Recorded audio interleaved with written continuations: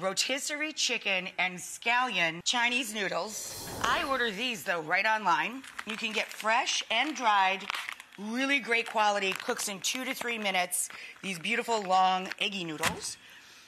Or you can just use whatever long pasta you have in your pantry. A rotisserie chicken, right? It's a go-to. For the sauce, we're going to start with Scallion, or a rice cooking wine. You can also use dry sherry.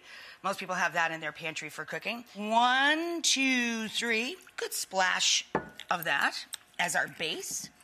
Now, if you want this extra hot, you can do 1 or 2 or both of these things. You can add a little chili garlic sauce to the sauce itself. Spoonful of that.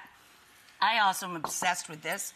Chili oil, it's nice and crispy. So a tablespoon each of light and dark soy. And then your choice of a tablespoon of oyster sauce or hoisin.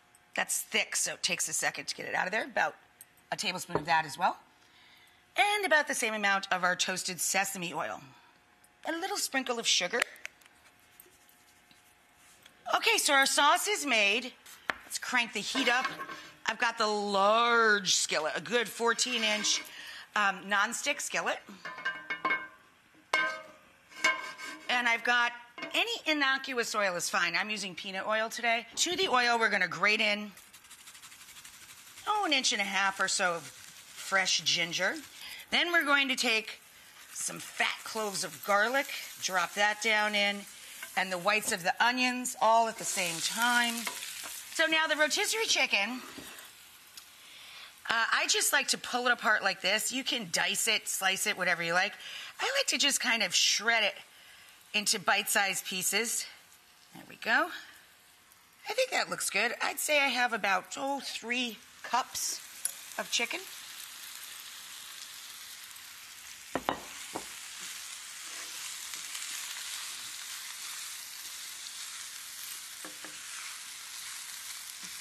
Okay, time to drop the noodles. Now, these only take 2 to 3 minutes, so don't go far. Like, come right back, because we still have to put the sauce in. There you go. I just added a little white pepper to this dish as well. So we're gonna turn that off first. Drain these guys.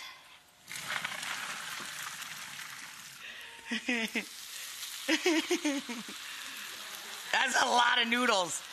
I think we better toss it in the big pot. What do you guys think? Yeah. Oh my God, I can barely lift it.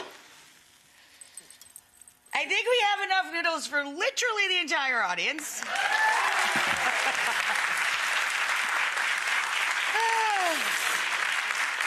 Okay, now we're gonna add our sauce, which is the soy sauce, the oyster sauce, the rice cooking wine.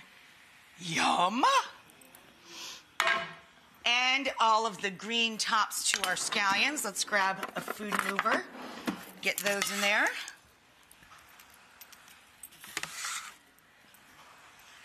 Give this a toss. Just let me say, from personal experience, they are delicious cold at midnight as well. Standing by the fridge in your pajamas and big socks.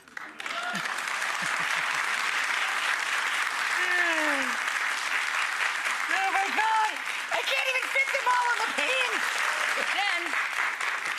Then you take that crispy chili stuff. Oh yeah.